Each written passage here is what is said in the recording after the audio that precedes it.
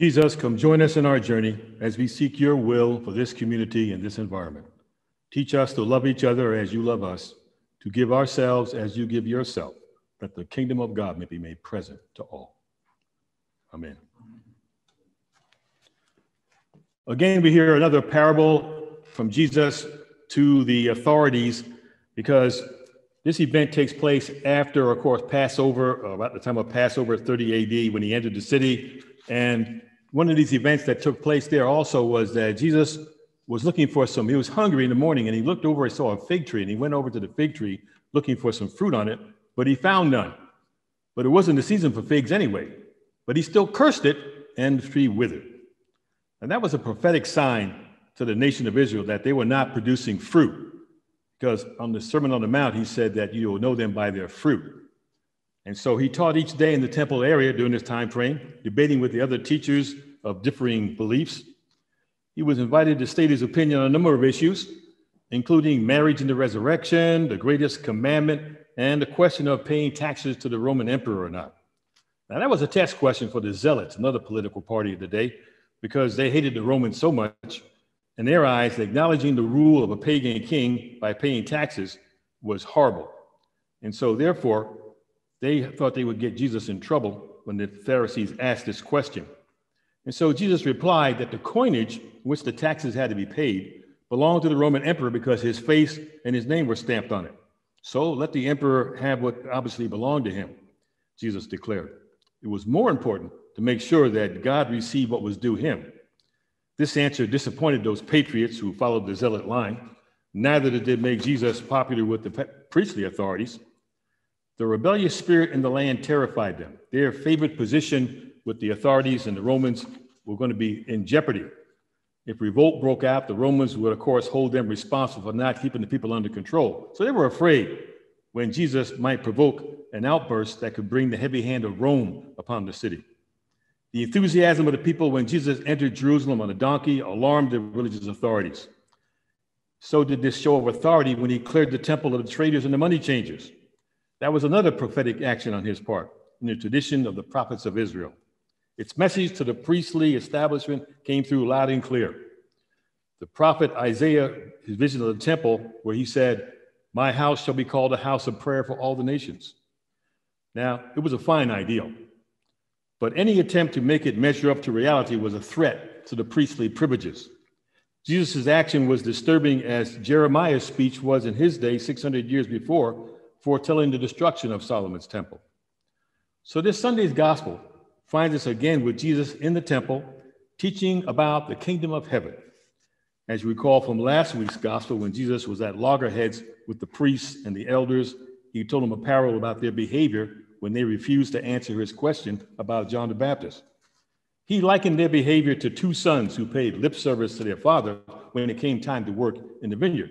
One was obedient, the other was not. Now, he continues this analogy with his parable today, hitting even closer to home, about the owner of the vineyard who planted the vineyard and then went away and leased it out to tenants. And when harvest time came, he sent servants to collect his due, but they beat one and they killed some others and they stoned others.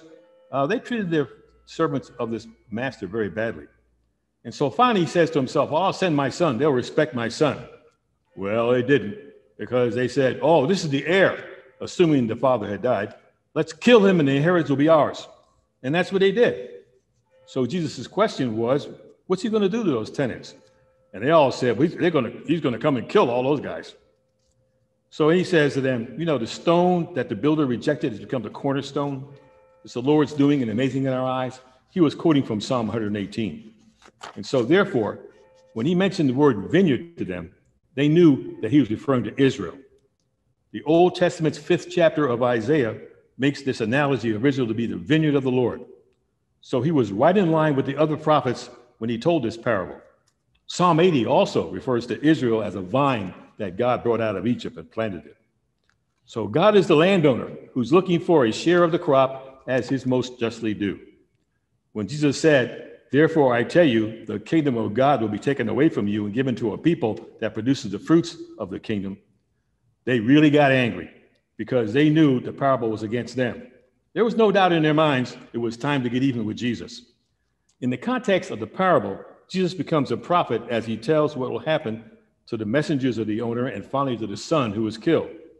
It's a prophetic story about what is and what will take place afterwards. It's a story about a very bad stewardship by the tenants, how they react in their pride to being asked to produce the fruits of their stewardship. The most immediate point of the story is the fact that the stone which the builders rejected has become the chief cornerstone. When we read the parable of the vineyard or the parable of the tenants who killed the son, we see the leaders of the people have become used to having the property that belonged to someone else and then being willing to use violence to keep what they had. They were not willing to admit their responsibility to the owner and tried to act as if it all belonged to them anyway. To secure their ambitions, they killed the owner's son and the heir, hoping thereby to succeed to the property. But the owner came and he threw them out.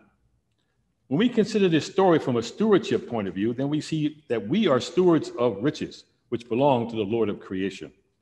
Those riches include not only those parts of the natural world and the life and the culture of humanity, which is placed in our hands, but also our own bodies and our very lives. Like anyone put in charge as stewards of what belongs to someone else, if we have it long enough, and especially if we are not being called to account, we are easily tempted to imagine that it probably belongs to us anyway. And so we can do what we want with it. So the great error of human pride occurs to let our God, given control of what God has given us, deceive us into denying that we owe anything to our Creator and displacing onto ourselves the sovereignty of God. It's easy to forget whose we are and that we are clay in the hands of the potter, as Jeremiah saw it. The greed of the unruly tenants in the parable of the vineyard is the natural greed of fallen humanity. It leads to killing the one whose very existence reminds the tenants that they are not Lord of the vineyard. The point of the story turns on his death, the death of the son and the heir. We who know that Jesus is the son and that God raised him to rule with him also know that. The stone that the builders rejected has become the cornerstone. It's the Lord's doing. It's amazing in our eyes. It is as well for us to remember as well that those qualities we share with the rest of humanity, which led to his rejection. To exalt in our knowledge of his becoming the cornerstone without first confessing our identity with the killers would miss the point of the story.